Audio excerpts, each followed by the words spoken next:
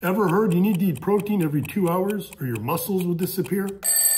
Let's talk about it. Here's the deal. Protein timing can help, but it's not life or death. Based on the current research, it appears eating enough quality protein each day is more important for muscle growth than when you eat it. Those wanting to build muscle should shoot for 0.7 to 0.9 grams of protein per pound of body weight. But an easy way to calculate this is to eat 1 gram of protein for every pound that you weigh. So a 180-pound person should shoot for around 180 grams of protein per day. It may also be best to evenly distribute your protein intake over all daily meals. One study found that in 2 groups of men consuming the same total amount of protein each day while following a 12-week weight training program, the men who ate around 30 grams of protein at breakfast, at lunch, and at dinner gained about 40% more lean muscle mass than men eating a low protein breakfast of around 10 grams of protein, a moderate protein lunch of around 30 grams, and a high protein dinner of around 60 grams of protein. This is likely due to the fact that the low protein breakfast, providing only 10 grams of protein, was insufficient to boost muscle protein synthesis, which is how muscles grow. Research suggests that it requires around 3 grams of the amino acid leucine to adequately stimulate muscle protein synthesis. Most protein sources require at least 30 grams